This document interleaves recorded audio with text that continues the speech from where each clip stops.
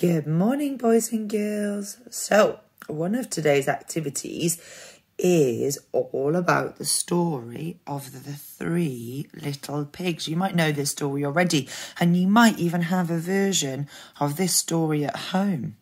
But I'm going to read it for you, just in case you don't know the story, and to remind you of it. So it's called The Three Little Pigs. Look, 1, 2, 3. Once upon a time, there were 3 little pigs, and they lived with their mother in a snug little house until the little pigs grew too big. "It's time you found homes of your own," said their mother.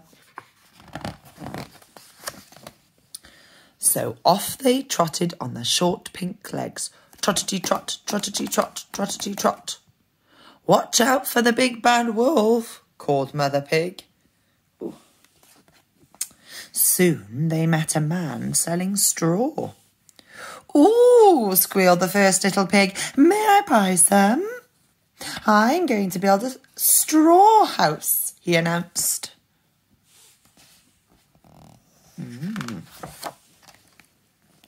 He set to work right away.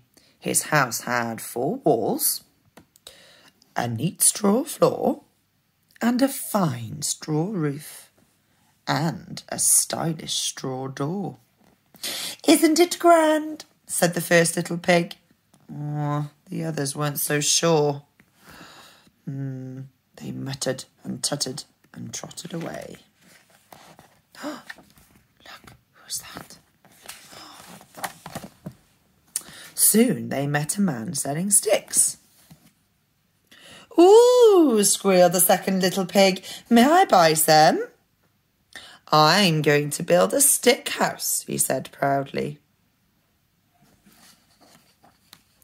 "Isn't my house grand? Sticks are better than straw."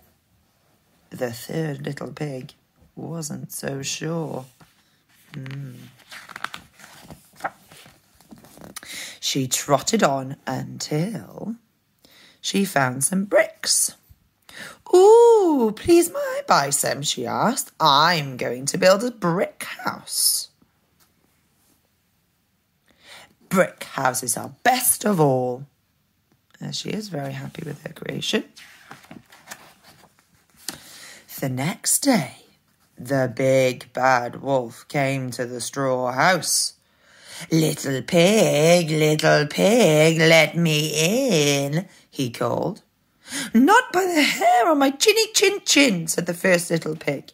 "Then I'll huff, and I'll puff, and I'll blow your house in."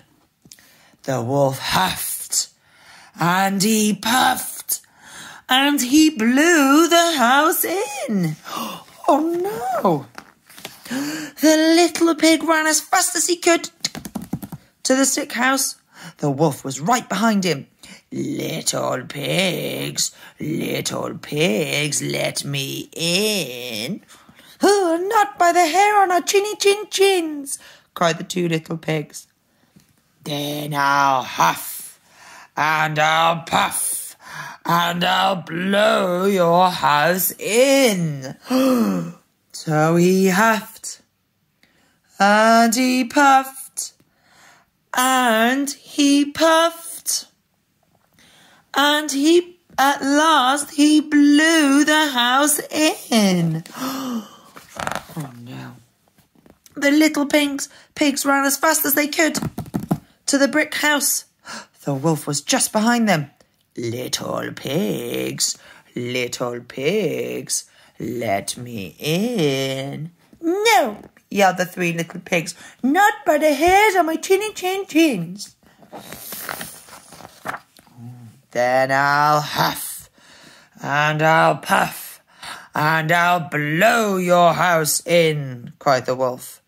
And he huffed, and he puffed, and he huffed, and he puffed, and he huffed, and he puffed, until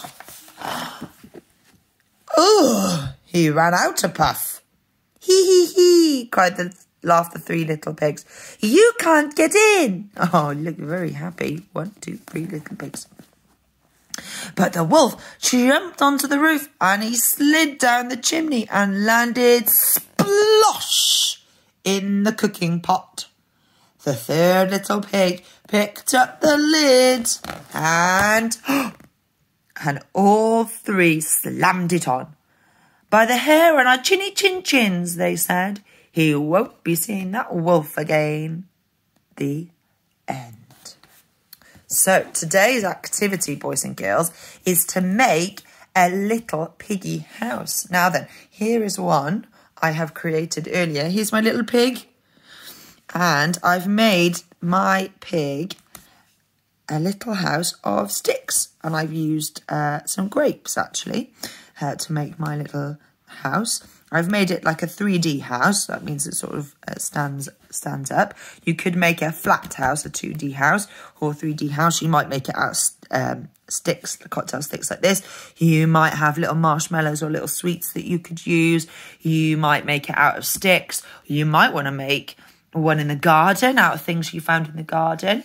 Or you might even want to make one, maybe if you've got Lego or Duplo, you could make a brick house. Or maybe you've got an animal that has some hay. Maybe you want to make a straw house. Totally up to you. I cannot wait to see your creations.